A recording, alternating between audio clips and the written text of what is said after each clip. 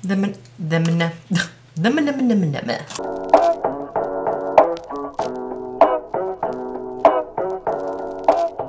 my dears and welcome back to my channel. For those of you who don't know me, my name is Pamela and I put out beauty related videos, usually on Wednesdays, Thursdays, and Fridays. However, today is the start to my one palette for a week series where I'm going to take one of my eyeshadow palettes in my collection and do 5 different looks for a whole week, basically. I originally got this idea from myeyeshadowisodd. She used to put out content, but she doesn't anymore. I'll have her channel linked down below anyway because this is where this inspiration came from. And what I loved the most about her series was that she would purchase a brand new palette and then for a whole 5 days she would create the looks, and then at the end of the week she would have sort of her final thoughts or her review on the palette. And I loved that because there's so many YouTubers who will purchase like an eyeshadow palette, do one look, maybe 2 down the line, and then that's it. But anyway, my idea behind this is a little bit different. I don't want to purchase new palettes. I want to use what I've got, and it's basically to help me rediscover the eyeshadows that I have.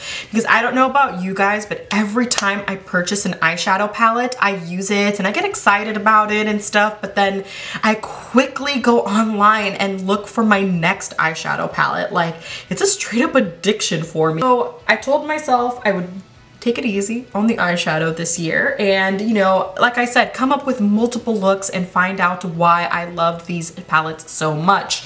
And with that being said, the first eyeshadow palette I'm going to be using for this series is the Morphe 35O palette. I've had this palette for quite some time.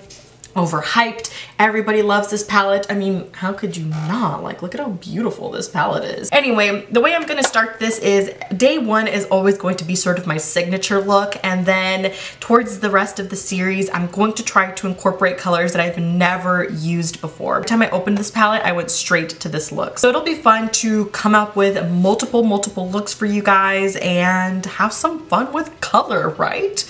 So I think that's all the babbling I'm gonna do here, and let's just get right into this. Okay, as always, I'm going to start by priming my eyes. I'm gonna use the Wet n Wild Photo Focus eyeshadow primer, and I am going to prime my eyes and set them with the white eyeshadow, one eye at a time.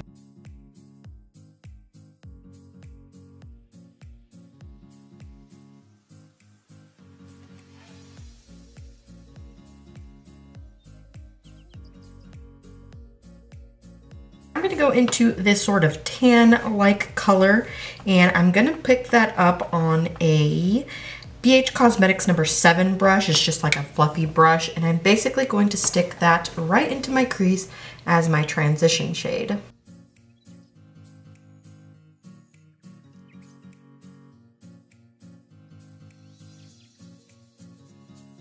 Go into this sort of like yellowy brown shade in the palette using my MAC 217 brush, and I'm going to place that on the outer corner and then bring it right into the crease.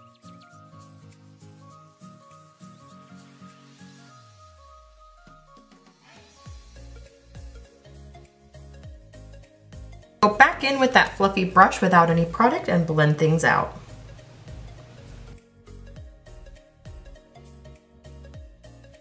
To deepen out the outer corner, I'm gonna use a little bit of this sort of like coffee bean-like color shade. I'm going to deepen the outer V just a tad.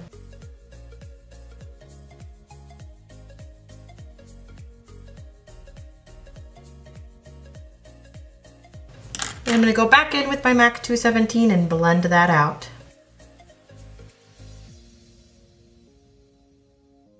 I'm gonna go into this sort of like, I don't know, it's kind of like a flesh tone, like yellow undertone flesh tone shade. I'm not sure how to describe it. I'm gonna use that and put it all over my lid.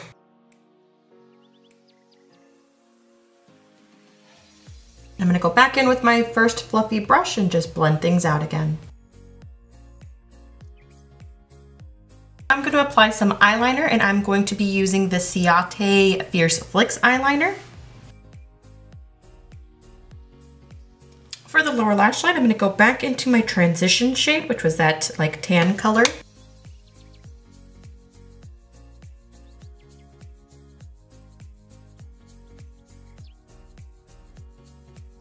Then I'm going to go into that yellowish brown color and again place that right underneath the lower lash line.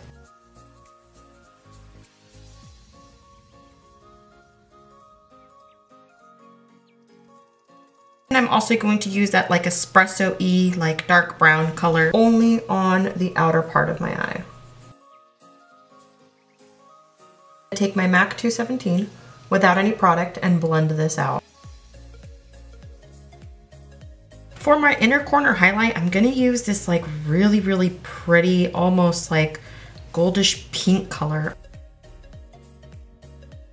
And then I'm gonna add a nude eyeliner to the waterline and then apply a ton of mascara. So hopefully you guys enjoyed this little tutorial and are super duper excited like I am to continue the series, and yep, that's all I gotta say. So if you like this video, please don't forget to give it a thumbs up, subscribe to my channel, and spread my love for makeup, and I will see you guys tomorrow. Bye-bye.